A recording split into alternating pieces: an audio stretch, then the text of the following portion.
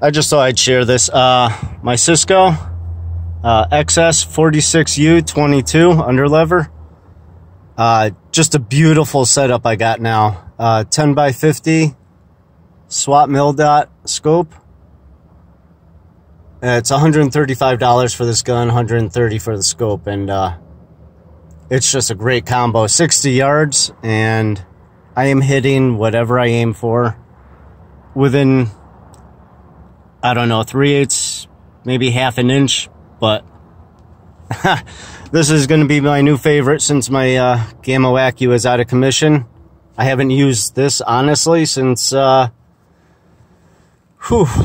since the spring, no, not spring, near fall last year, and I regret not using it as much as I have been now. All right, we'll just take a drive and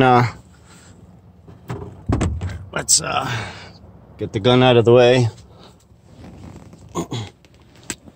Well, it just seems to be a beautiful setup.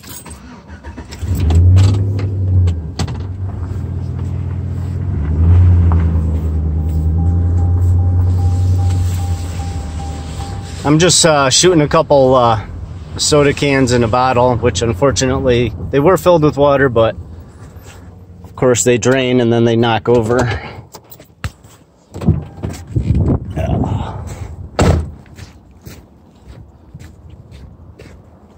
It is a little pellet picky,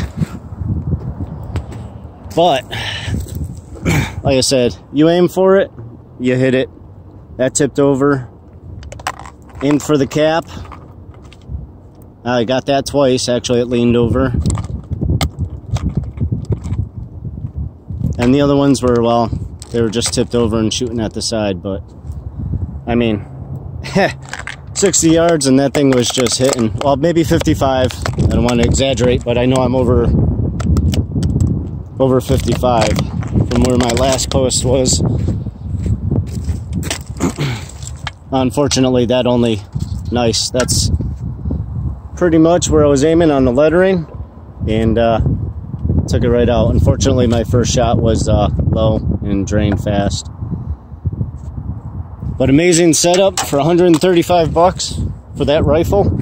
I tuned it myself. It's probably another $100 if you have Mike tune it for you from Flying Dragon.